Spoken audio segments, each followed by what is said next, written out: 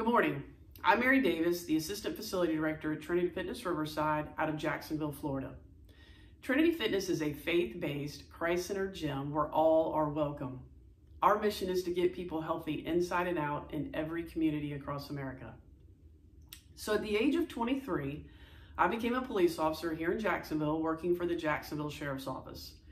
And it was an absolutely fun time. I'd made it through the academy, I'd made it through the training program, and now I was out on my own. But there was still so much to learn. And I wanted to do it perfectly, but I found myself just day after day, it seemed to me like making mistakes, whether it was big mistakes or little mistakes. And I can just remember, things like writing the wrong report. So you'd have to go back and find the person and rewrite it and tell them you wrote the wrong report, put the wrong information in a report, didn't have enough information in the report. And I can remember, this was one of the more embarrassing ones, was getting lost going to a priority 1 call, which means you're supposed to get there really fast, and here I am lost. It was the days before GPS, but still, it took way longer than it should have for me to get to that. And I even backed into a couple of things, so it was just seemingly ongoing. And I can remember my sergeant, who I looked up to so much. He seemed to just know how to handle himself in every situation. He pulled me aside and he said, "Mary, yes, you're making mistakes out here, but I want you to know that you're doing a fantastic job. And whatever mistake you make, every other officer has made those mistakes themselves, either those or other mistakes." And so he then proceeded to tell me 2 to 3 stories of mistakes that he had made as a young officer. And we both were just laughing.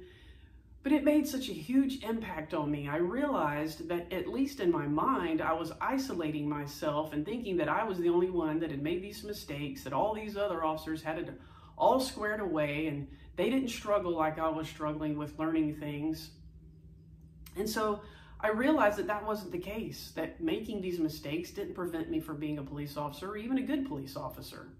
And I think how that can carry over to our relationship with Christ. Sometimes we can look around at other people and think, man, they've got it all squared away.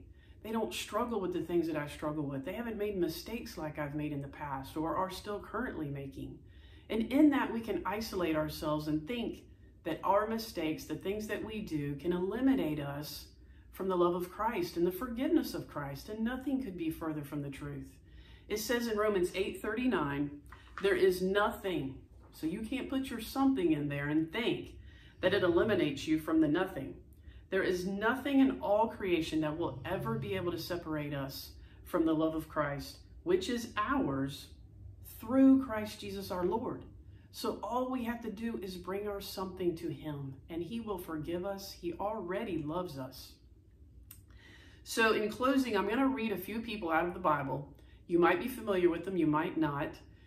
You might be more familiar with the things that were awesome that they did for God, but I'm going to read you a few of their mistakes. And if you aren't familiar with them, I challenge you to go and look at their stories and realize, yep, they made those mistakes too. So Abraham, the father of faith, lied. Elijah, one of the Bible's greatest prophets, was suicidal. Moses murdered someone. Gideon was consistently fearful and anxious. Samson broke his covenant with God. Rahab was a prostitute. The Samaritan woman was divorced many times over. Noah got drunk. Jacob lied over and over. Jonah rebelled against God and what he told him to do and was extremely prejudiced. Martha worried a lot.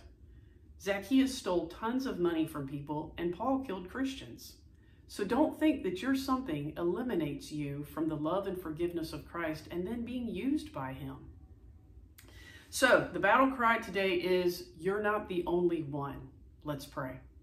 Jesus, thank you so much for this beautiful day that you have given us. I just pray that this message would resonate with us, that we would remember that, yes, we're going to make mistakes, but all we have to do is bring those mistakes to you. You already love us. You died on the cross for us, and you will forgive us when we bring it to you. Pray that we would have a great workout today. We ask all these things in your name. Amen. All right, guys, hope you have a great day and an even better workout. Bye-bye.